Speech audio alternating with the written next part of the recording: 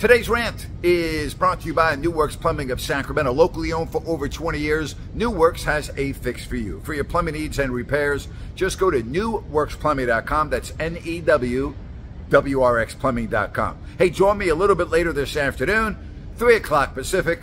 I will be live on Listen App. So yes, I did tune in for a bit last night to the Hall of Fame game with the Raiders and the Jags, and I was once again reminded of those ridiculous helmet decals for the social justice initiatives of the National Football League.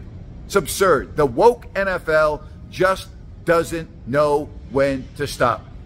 Tell their stories was on the back of a couple of the helmets. You know, that would be great. I would love for the accusers of Deshaun Watson's civil suits to be able to tell their stories, but Watson paid them all off with the exception of one, so they would not tell their stories. Stop hate. You know, that would be great. I know it pertains to the NFL's social initiatives and racial issues, but, you know, maybe that would be good in the New Orleans locker room, and particularly in front of Alvin Kamara's locker, where he has been charged with felony battery, along with 3 buddies, beating the crap out of a guy in a Las Vegas hotel. How about this for a decal? How about stop reckless driving?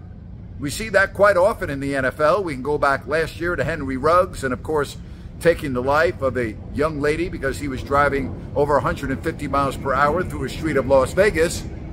You got Marquise Brown of the Arizona Cardinals that was cited for going as fast as that jet airplane flying over me, 126 miles per hour in a 65 mile per hour zone. I got another idea. How about we get Massage Envy to be a big sponsor for the Cleveland Browns?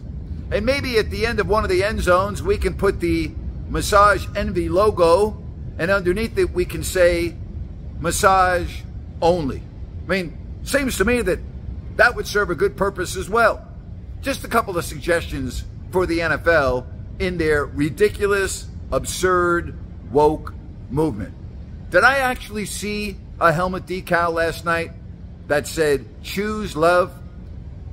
Please tell me that my eyes were deceiving me. I didn't see a helmet that said, "Choose love." Again, the NFL is so damn woke. They've gone so far, they don't even know what the hell they're doing anymore. What an absurd joke with the decals on the back of the helmets. Nonsense. Absolute nonsense. And that's my rant for today. Hey, if you like what I had to say, give me a thumbs up, leave me a comment, I'll get back to you. And as always, thank you so much for watching Grant's Rant.